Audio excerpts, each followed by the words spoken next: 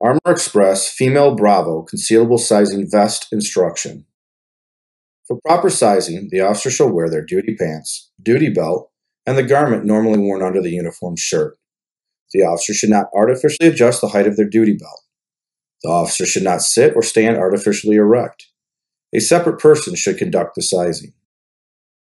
Necessary tools: Female Bravo Sizing Chart, Female Bravo Concealable Sizing Vest Instruction, Sizing Vests, Writing Utensil, Soft Measuring Tape, Armless Chair, Torso Girth, Standing. Measure around the officer's waist at the widest part of the abdomen using the navel as a reference.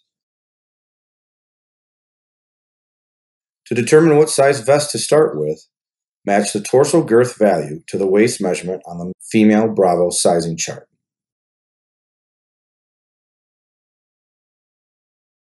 Don vest and adjust, standing. Have the officer don the vest. Adjust the vest using the shoulder and waist straps so it provides a proper fit.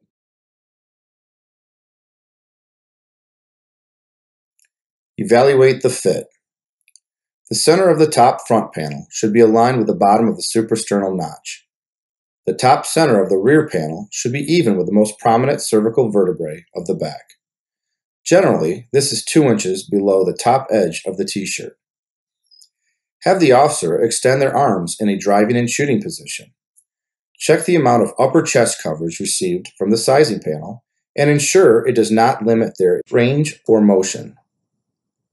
If needed, adjust sizing vests either to a larger or smaller size.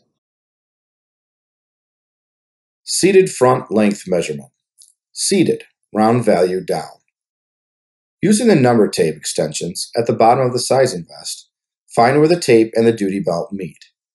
Add the corresponding value to the front length measurement.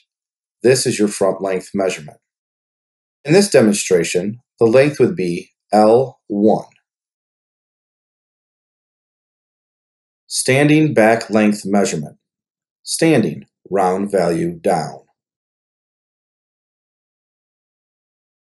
Using the numbered tape extensions at the bottom of the sizing vest, find where the tape and the duty belt meet. Note the corresponding value. Add this to the size of the panel. This is your back length measurement. In this demonstration, the length would be 15 inches. Determining overlap protection. Standing, round value up. Adjust the front and back panels so that the panels are meeting or have an equal amount of gap or overlap on both sides. Pull the numbered tape extensions toward the rear of the panel to match the desired overlap for the officer. Add this measurement to the width size of the back panel. This is your back width measurement. In this demonstration, the officer required a 2-inch overlap, resulting in a 17-inch wide front and rear panel. Front width measurement. The front width measurement matches the value listed on the selected sizing vest. In this demonstration, the front width is 17 inches. Conclusion. For best ballistic coverage, it is important the front and back panels are equal in width. If a smaller chest width is needed for the officer, utilize the Female Bravo Sizing Chart, a cross-chest measurement, to locate a smaller size front panel. To account for overlap, the back panel width can be sized up to 2 inches larger than the front panel. Front and back panels are generally the same length. Ensure the officer is comfortable with armor coverage determined by your measurements. Once you have determined the size, record it on the Female Bravo Sizing Vest instruction. Submit the Female Bravo Sizing Vest instruction along with your order to Armor Express.